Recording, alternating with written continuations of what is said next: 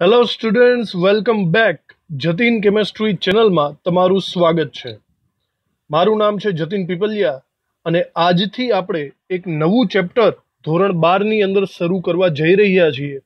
આ ચેપ્ટરનું નામ છે ઇલેક્ટ્રો કેમેસ્ટ્રી, જેનું ગુજરાતી નામ થશે વિદ્યુત રસાયણશાસ્ત્ર. વિદ્યુત રસાયણશાસ્ત્ર ખૂબ જ ઇમ્પોર્ટન્ટ એવું ચેપ્ટર છે. ઘણા બધા દાખલાઓ છે, બહુ લેન્ધી ચેપ્ટર છે. એ આજથી આપણે શરૂ કરવાના છીએ. JEE નીટની પેટર્ન તેમજ ગુજરાત બોર્ડની પેટર્ન બંને કમ્બાઇન લેક્ચર્સ આની અંદર ચાલશે. બરાબર, તો આપણે શરૂ કરીએ આનો ફર્સ્ટ લેક્ચર. તો ઇલેક્ટ્રોકેમિસ્ટ્રી એટલે કે વિદ્યુત રસાયણશાસ્ત્ર કોને કહેવાય? પહેલા તો આપણે બેઝિક નોલેજથી આ વસ્તુ ચાલુ કરીએ. તો એની પ્રોપર વ્યાખ્યા કંઈક આવી રીતે થશે. આપણે પાકી નોટબુક બનાવવાની છે અને એને મુદ્દા વાઇઝ બધું લખવાનું છે. બધું તમને ખબર જ છે કેવી રીતે આપણે કામ કરીએ છીએ. તો આની અંદર વિદ્યુત રસાયણશાસ્ત્રની વ્યાખ્યા એવી થશે કે જે વિજ્ઞાનમાં અથવા તો જે અભ્યાસમાં વિદ્યુત ઉર્જા અને રાસાયણિક ઉર્જા ના ફેરફારો અથવા રૂપાંતરો નો અભ્યાસ કરવામાં આવે છે. અભ્યાસ કરવામાં આવે છે તેને આપણે ઇલેક્ટ્રોકેમિસ્ટ્રી એટલે કે વિદ્યુત રસાયણશાસ્ત્ર કહીશું. બરાબર, આનું ઇંગ્લિશ નામ પણ ઇમ્પોર્ટન્ટ છે. એ બી ઘણી બધી વખત આવતું હોય છે, તો આપણે એ પણ અહીંયા સાથે સાથે લખી નાખશું, ઇલેક્ટ્રોકેમિસ્ટ્રી. ઓકે, આવી રીતે. હવે આ વિદ્યુત રસાયણશાસ્ત્રનો જે ચેપ્ટર છે આપણું, એમાં મેઇનલી આપણે બે વસ્તુની ડિસ્કશન કરવાની છે આખા ચેપ્ટરમાં. બરાબર, વિદ્યુત રસાયણશાસ્ત્ર એટલે કે ઇલેક્ટ્રોકેમિસ્ટ્રી ની અંદર આપણે મેઇનલી બે વસ્તુની ડિસ્કશન કરશું, જેમાંની એક છે વિદ્યુત રાસાયણિક કોષ અને બીજી આવે છે વિદ્યુત વિભાજન કોષ. શબ્દો તમારા થોડાક જાણીતા લાગશે, સાંભળેલા. 10મા ધોરણમાં 11મા ધોરણમાં આવા બધા શબ્દો તમે જાણી જ ચૂક્યા છો, પણ આપણે હવે એને ડિટેલમાં ભણવાનું છે, દાખલાઓ સહિત.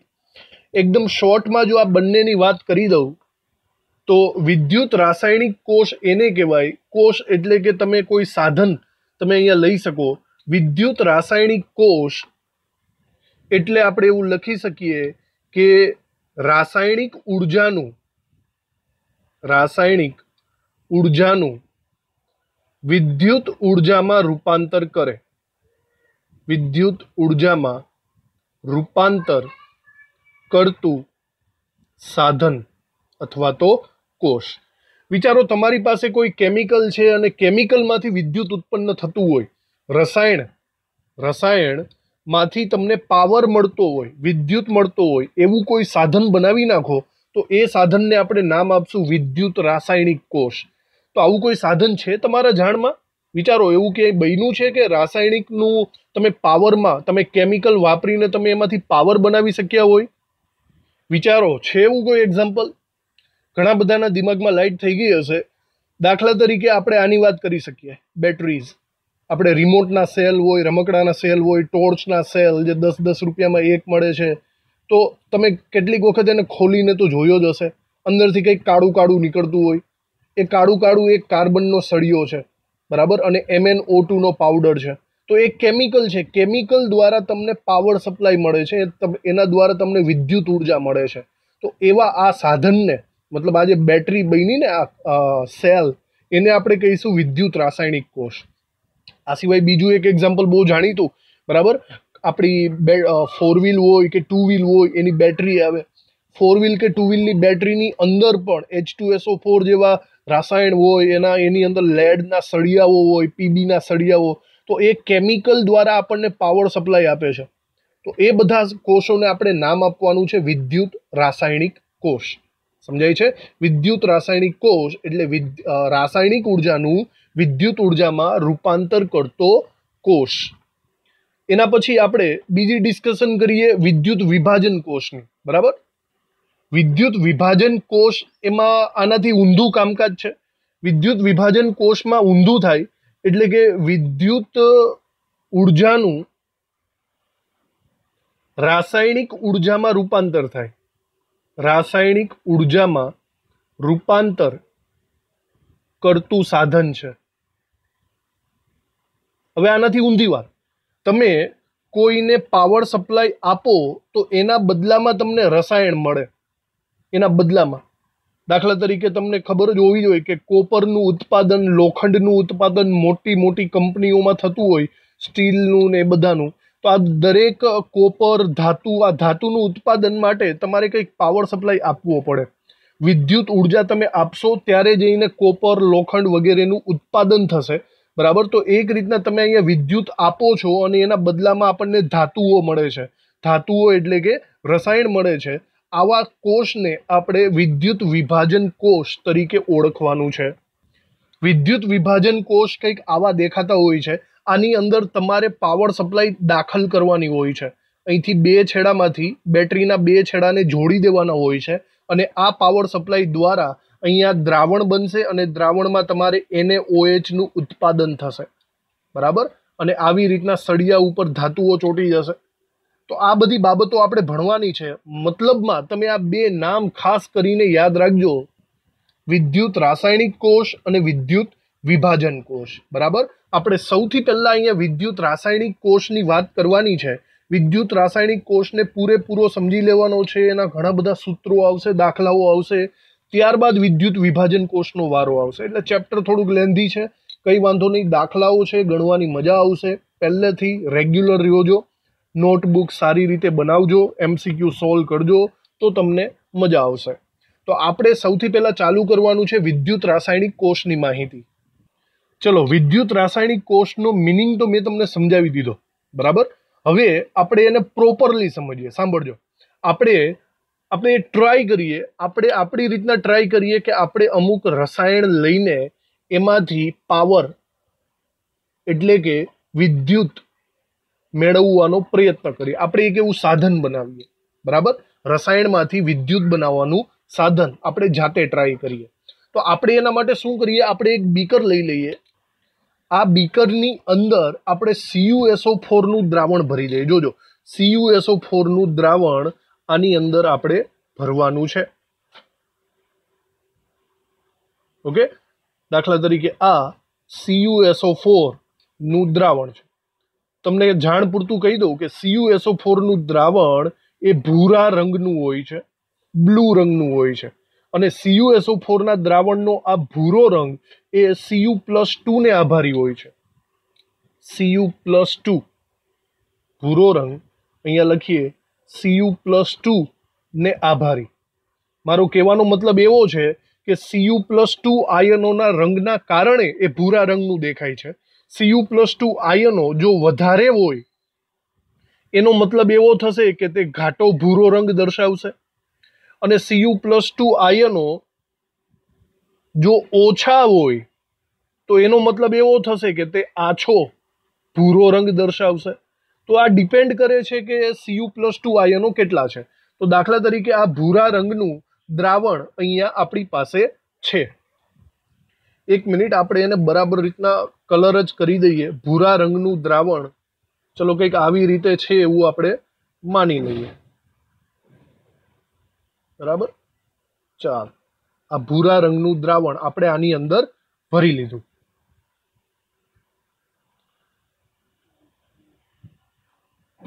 આ છે CuSO4 નું દ્રાવણ. બરાબર, હવે શું કરવાનું છે, CuSO4 ના સંપર્કમાં આપણે Zn ધાતુનો સળિયો લાવીએ. આ થઈ ગયો આપણો Zn નો સળિયો. બરાબર, આપણે અહીંયા આ પણ વસ્તુ અહીંયા લખી નાખીએ કે આ આપેલી વસ્તુ આ છે Zn નો સળિયો. તો CuSO4 ના દ્રાવણમાં અહીંયા મેં Zn નો સળિયો જસ્ટ આપણે કંઈક પણ રીતે લટકાવી દીધેલો છે અથવા તો રાખેલો છે. આપણો પર્પસ શું છે, બરાબર યાદ રાખજો. આપણો પર્પસ એ છે કે આપણે અહીંયા વિદ્યુત ઉત્પન્ન કરવાનું છે. આપણે અહીંયા શું કરવાનું છે, આપણે રસાયણમાંથી વિદ્યુત ઉત્પન્ન કરવાનો આપણો પ્રયત્ન ચાલે છે, બરાબર. એના માટે CuSO4 ના દ્રાવણમાં Zn નો સળિયો મૂક્યો. હવે અહીંયા થોડીક વાર અહીંયા જોઈ લો જો સિચ્યુએશન કેવી છે. અહીંયા બ્લુ રંગનું દ્રાવણ છે, અંદર Zn નો સળિયો છે. થોડીક વાર સુધી આપણે એને રહેવા દઈએ, થોડીક વાર સુધી આને રહેવા દઈએ, દાખલા તરીકે 1-2 કલાક સુધી એને રહેવા દઈએ, અને ત્યારબાદ આપણે અવલોકન કરીએ કે ચલો હવે શું થયું, બરાબર. આ પ્રયોગની રીતે જ આપણે સમજશું. તો 1-2 કલાક પછી શું સિચ્યુએશન થાય છે એનો આપણે જોવાનો પ્રયત્ન કરીએ. તો 1-2 કલાક પછી જો આપણે અહીંયા પ્રયત્ન કરીએ કે ચલો શું થયું એ આપણે ચેન્જીસ જોવા જઈએ ને, તો આની અંદર આપણને 3-4 મેજર ચેન્જીસ જોવા મળશે. વાત બરાબર ધ્યાનથી જોજો. પહેલો મેજર ચેન્જ એ હશે કે દ્રાવણનો રંગ જે બ્લુ કલરનો ભૂરા રંગનો હતો ને તે હવે આછો થઈ જશે. દ્રાવણનો રંગ 2 કલાક પછી આછો થઈ જશે. તો કંઈક આવો રંગ, આછો રંગ થઈ જશે. આ એનો પહેલો ચેન્જ આવે છે. બીજો ચેન્જ એ આવે છે કે આપણે જે Zn નો સળિયો અંદર ડૂબાડેલો હતો ને, એ Zn નો સળિયો આપણને એવું લાગે છે કે એનો વજન ઘટી ગયો અથવા તો પીગળેલી અવસ્થામાં થઈ ગયો. Zn નો સળિયો જે પહેલા જાડો હતો એના કરતાં પતલો થઈ ગયો. આવી રીતે કંઈક Zn નો સળિયો પહેલા હતો એના કરતાં પતલો થઈ ગયો એવું આપણને થોડુંક એવું દેખાય છે. અને ત્રીજી વસ્તુ મને એ જોવા મળે છે કે આ જે Zn નો સળિયો જે પતલો થઈ ગયો છે ને એનો અંદર ડૂબેલા ભાગનો રંગ કંઈક બદલાઈ ગયો છે. એનો અંદર ડૂબેલો જે ભાગ છે એનો રંગ થોડોક લાલાશ પડતો પડી ગયો છે. પહેલા એ ગ્રે કલરનો હતો પણ થોડાક 2 કલાક પછી એનો રંગ બદલાઈ ગયો છે. આટલા ચેન્જીસ મને જોવા મળે છે 2 કલાક પછી. જુઓ બરાબર ક્યાં ક્યાં ચેન્જીસ જોવા મળ્યા આપણને 2 કલાક પછી. આપણને જોવા મળેલા ફેરફારમાં પહેલું, દ્રાવણનો રંગ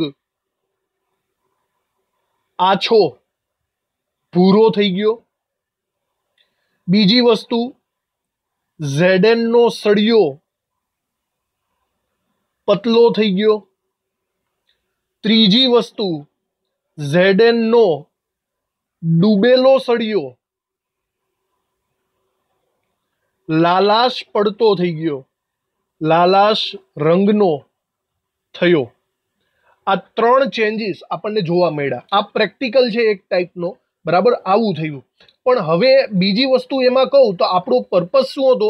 આપણો પર્પઝ હતો રાસાયણિકમાંથી વિદ્યુત ઉર્જા ઉત્પન્ન કરવાનો. મને એ કંઈ વિદ્યુત ઉર્જા દેખાણી તો નહીં, અથવા તો તમે આ Zn ના સળિયાને ટચ કરશો તો તમને કંઈ કરંટ તો લાગવાનો નથી. તો પ્રક્રિયા થઈ કઈ કઈ, બરાબર જોજો. આખા પ્રેક્ટિકલમાં કઈ કઈ પ્રક્રિયા થઈ એને હવે આપણે નોંધપૂર્વક લખવાની છે. જોજો બરાબર. આપણે કઈ કઈ પ્રક્રિયા થઈ એ સમજવાનો વિચાર કરીએ. સૌથી પહેલા વિચારો તો દ્રાવણનો રંગ આછો ભૂરો થયો એનો શું મતલબ તમે કાઢી શકો?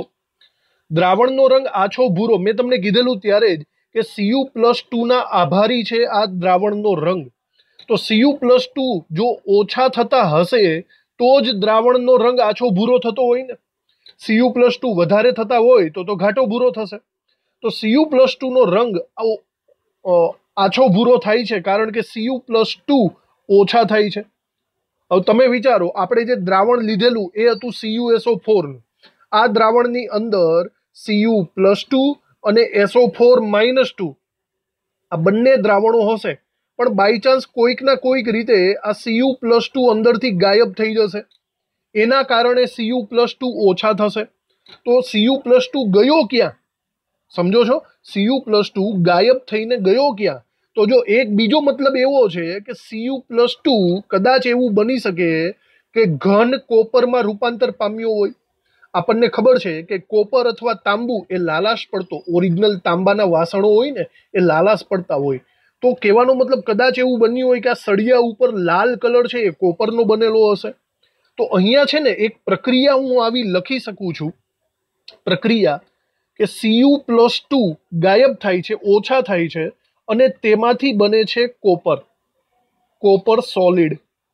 કદાચ આવું બની શકે, બરાબર. આ ભૂરા રંગનું કહેવાય અને કોપર લાલાશ લાલ રંગનો કહેવાય. તો આવું શક્ય છે, તો આવું પોસિબલ બને છે. તો આપણે એક સમીકરણ અહીંયા બનાવી શકીએ છીએ Cu+2 માંથી Cu. પણ આને સંતુલિત કરવા બોલો ઇલેક્ટ્રોન ક્યાંક મૂકવા પડે. બોલો, 2 ઇલેક્ટ્રોન પ્રક્રિયક સાઈડ મૂકવું કે નિપજ સાઈડ મૂકવું? તમે રેડોક્સ ચેપ્ટર બરાબર રીતે ભણ્યા છો, વીજભારને સંતુલિત કરવો પડે તો અહીંયા +2 ની સાથે -2 કરવા માટે આપણે પ્રક્રિયક સાઈડ 2 ઇલેક્ટ્રોન મૂકવા પડે. સમજાઈ ગયું?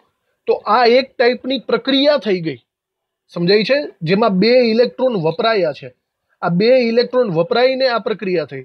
તો સૌથી પહેલા મને તો એમ કહો કે આ પ્રક્રિયા ઓક્સિડેશનની પ્રક્રિયા છે કે રિડક્શનની પ્રક્રિયા? વિચારો. રેડોક્સ બરાબર ભણેલા છો ને? અહીંયા Cu+2 માંથી Cu બને છે, ઓક્સિડેશન આંકમાં ઘટાડો થાય છે, એટલા માટે આ રિડક્શન પ્રક્રિયા થશે. કેવી પ્રક્રિયા? રિડક્શન પ્રક્રિયા. એક બીજું લોજિક એ વિચારો કે રિડક્શન પ્રક્રિયા થવા માટે 2 ઇલેક્ટ્રોન તો જરૂરી છે કે નહીં? આ 2 ઇલેક્ટ્રોન કોક આપશે તો રિડક્શન પ્રક્રિયા થશે. તો આ 2 ઇલેક્ટ્રોન આપ્યા કોણે? તો જરા પ્રક્રિયા ઉપર ફરીથી એક નજર કરો.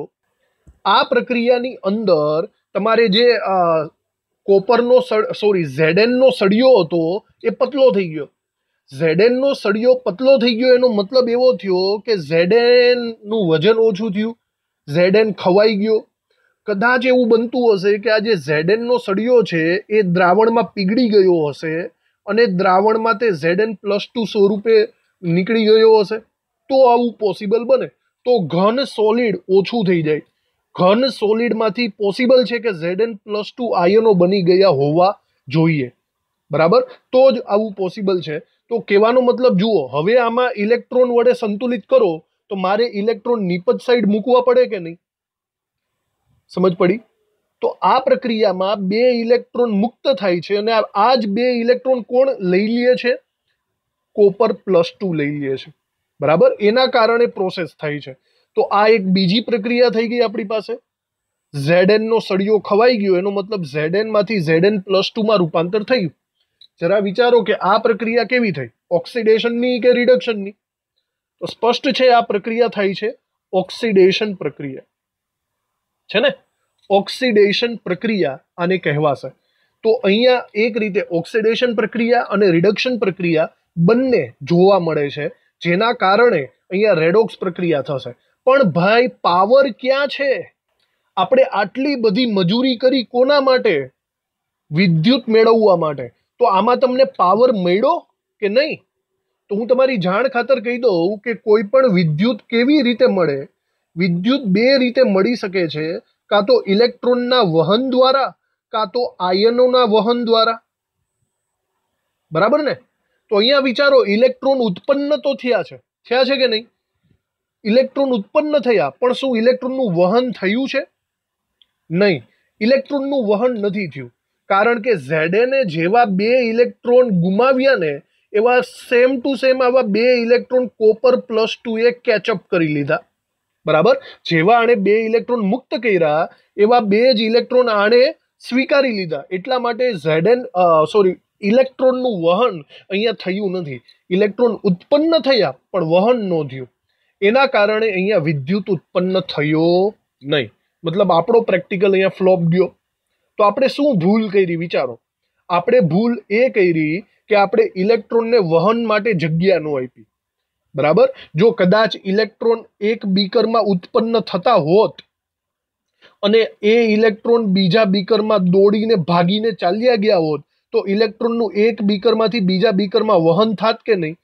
તો વિદ્યુત ઉત્પન્ન થાત, તો પાવર સપ્લાય આપણને મળત. પણ અહીંયા શું થયું? એક જ બીકરમાં ઉત્પન્ન થયો અને એક જ બીકરમાં પૂરું સ્વીકારી લીધો, તો એને ભાગવાનો મોકો મળ્યો નહીં. એટલા માટે વિદ્યુત ઉત્પન્ન ન થયું. તો આના ઉપરથી આપણને એવી ખબર પડે છે કે જો તમારે ખરેખર વિદ્યુત ઉત્પન્ન કરવું જ હોય તો તમારે 2 બીકર લેવા પડશે.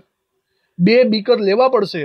એક બીકરમાં તમારે ઓક્સિડેશન પ્રક્રિયા કરવાની. ઓક્સિડેશન પ્રક્રિયા દેખાય? ઓક્સિડેશન પ્રક્રિયામાં હંમેશા ઇલેક્ટ્રોન મુક્ત થાય. તો એવું થશે કે આમાંથી ઇલેક્ટ્રોન મુક્ત થશે અને આ ઇલેક્ટ્રોન રિડક્શન વાળા બીકર વાળા સ્વીકારી લેશે. મતલબ આ ઇલેક્ટ્રોનને રિડક્શન વાળા ખેંચી જશે. બરાબર? રિડક્શન વાળા ખેંચી જાય એટલે થઈ ગયું વિદ્યુતનું વહન. અને વિદ્યુતનું વહન થાય, ઇલેક્ટ્રોનનું વહન થાય ત્યારે જ વિદ્યુત ઉત્પન્ન થશે. તો આપણે આ સેમ ટુ સેમ પ્રેક્ટિકલ જો 2 અલગ અલગ બીકરમાં કરશું ને તો આપણને વિદ્યુત ઉત્પન્ન થયેલો દેખાશે. મેં આપણી અડધી વાત પૂરી કરી. બોલો, આખી અન્ડરસ્ટેન્ડ મેં આ જે પ્રયોગ સમજાવ્યો તમને બરાબર રીતે ખબર પડી ગયેલી હોવી જોઈએ આકૃતિ સહિત. બરાબર? તો હવે આપણે આ વસ્તુને લખી લઈએ, પછી આપણે આ બે અલગ અલગ બીકરની વાત કરશું. ચલો, હવે આ બધી બાબતો જે અત્યાર સુધીની ડિસ્કસ કરી એને બરાબર રીતે નોટબુકમાં આકૃતિ સહિત લખી લઈએ, જેથી આપણને કામ લાગશે. સૌથી પહેલા તમે ફટાફટ જેવી તેવી આકૃતિ દોરી નાખો. એક બીકર લઈ લેવાનું છે. એ બીકરની અંદર એક Zn ધાતુનો સળિયો આપણે લઈ લેશું અને એની અંદર દ્રાવણ ભરી દેશું, જે ઘાટા બ્લુ રંગનું દ્રાવણ હશે. બરાબર? અહીંયા આપણે લખી નાખશું કે આ CuSO4 નું દ્રાવણ છે. CuSO4 નું દ્રાવણ અને આ જે સળિયો નાખ્યો છે એ સળિયો છે Zn. બરાબર? આ Zn નો સળિયો છે. આવી રીતે લખાણ લખી નાખીએ આપણે. પહેલા મુદ્દામાં આપણે એવું લખશું કે એક બીકરમાં CuSO4 નું ભૂરા રંગનું દ્રાવણ ભરી તેમાં Zn ધાતુ નો સળિયો મૂકીએ. આ રચના ને થોડા સમય બાદ અવલોકન કરતા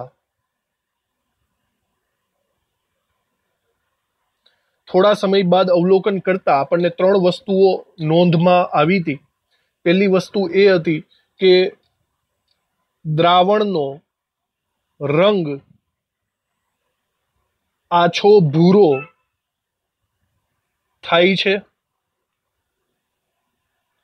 બીજી બાબત આપણને ધ્યાનમાં એ આવી હતી, Zn નો સળિયો પતલો થાય છે. અને ત્રીજી બાબત આપણને એ ધ્યાનમાં આવી હતી કે Zn નો સળિયો, Zn નો ડૂબેલો સળિયાનો ભાગ લાલાશ પડતા રંગનો થાય છે. બરાબર? આટલી આપણે તકેદારી, મતલબ આવું થાય છે. હવે એને રિલેટેડ આપણે જો કદાચ બીજી આકૃતિ દોરવી હોય તો દોરી નાખજો. આ બીજી આકૃતિમાં દ્રાવણનો રંગ આછો થઈ જાય છે, સળિયો પતલો થઈ જાય છે અને ડૂબેલો ભાગ લાલાશ પડતા રંગનો થઈ જાય છે. એટલે આપણને ખબર પડશે. હવે આને રિલેટેડ આપણે આગળ બીજી વાતો લખીએ. આવું થવાનું કારણ એ છે કે Cu+2 નું રિડક્શન થાય છે. બરાબર? કારણ એ છે કે Cu+2 એનું રૂપાંતર, અહીંયા આપણે થોડીક જગ્યા રાખીએ, Cu+2 નું રૂપાંતર કોપર સોલિડમાં થાય છે અને એને સંતુલિત કરવા આપણે 2 ઇલેક્ટ્રોન, મતલબ અહીંયા એક રીતના કોપરનું રિડક્શન થાય છે. આ એનું એક કારણ છે. અને બીજું કારણ એ છે કે Zn ધાતુનું ઓક્સિડેશન થાય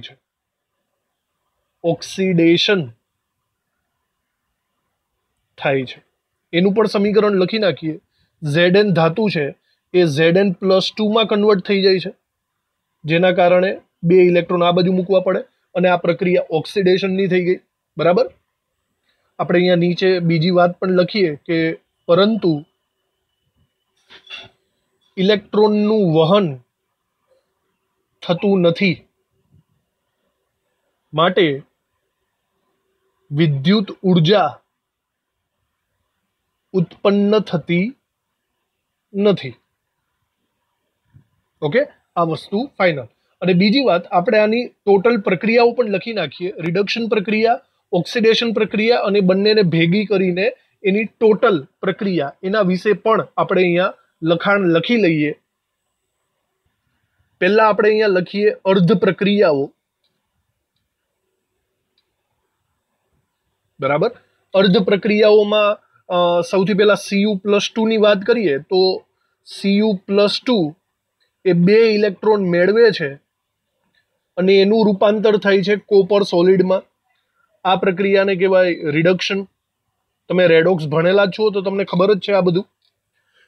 બીજી પ્રક્રિયા થાય છે Zn વાળી. Zn માંથી Zn+2 અને 2 ઇલેક્ટ્રોન નીકળે છે. આ પ્રક્રિયાને કહેવાય ઓક્સિડેશન પ્રક્રિયા Zn સોલિડમાંથી. બરાબર. હવે આ બંને પ્રક્રિયાઓનો સરવાળો કરો. બંને પ્રક્રિયાઓનો સરવાળો કરશો તો તમને કુલ પ્રક્રિયા મળશે. સરવાળા માટે તીરની નીચે તીર કરી નાખવાનું. અહીંયા બધાનો સરવાળો અહીંયા નીચે લખી નાખવાનો. મતલબ પહેલા તો જુઓ કે પ્રક્રિયક અને નિપજમાંથી 2 ઇલેક્ટ્રોન ઉડી જાય છે. તો અહીંયા મારી પાસે વધે છે Cu+2 વત્તા Zn સોલિડ અને આ બાજુ મળે છે મને Zn+2 વત્તા Cu સોલિડ. આ થશે આપણી નેટ પ્રક્રિયા અથવા તો કુલ પ્રક્રિયા, રેડોક્સ પ્રક્રિયા. ઓકે.